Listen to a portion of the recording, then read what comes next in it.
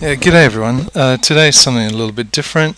This is a theory of knowledge case study to do with mathematics. It's called Anscombe's Quartet.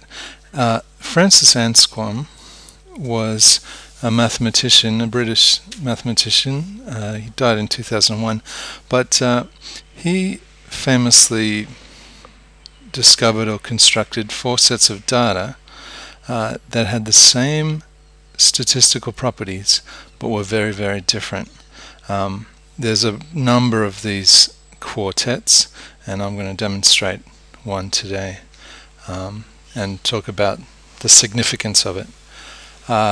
If you look at any of these websites, or if you look in the textbook that I'm using, you will find information about this, or just search for Anscombe and Anscombe's Quartet. You'll find lots of different examples.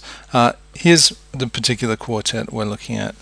There are 4 sets of data, A, B, C, D, and each of those sets has X and Y values. Now, if we take the mean and the variance of each of those sets, you can see the mean of the X values of set A is 9, and the mean of the Y value is 7.5. If you look at every other set of data, it's the same. The X value, the mean is always 9, the Y value is always 7.5. If we look at the variance, or the standard deviation squared, that's a little bit backwards, but we'll talk about that later. The variance here for X values is always 10, and the Y values is always 3.75. So basically all these sets of data have the same center, the same mean, and they have the same spread measured by the variance. Okay, let's see what they look like. Okay, there's the first set, set A. If we took a line of best fit, it would look like that, which is 0.5x plus 3. Here's the second set of data. It looks quite different, but we put a line of best fit through it, we get 0.5x plus 3. Y equals 0.5x plus 3. A third set of data, again, quite different. Line of best fit doesn't actually hit all these, but it goes a little bit above it there, a little bit below it there. Again, 0.5x plus 3, y equals 0.5x plus 3. Last set of data. Okay, we basically got a vertical line with a weird outlier out here. Line of best fit, just like that. Y equals 0.5x plus 3. Interesting.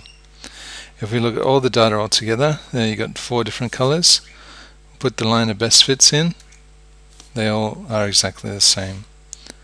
So we've got 4 sets of data. They've all got the same mean.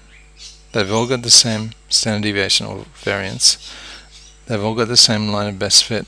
But if you look at those 4, the blue, the red, the pink, and the black, they're all very, very different. So what's our conclusions?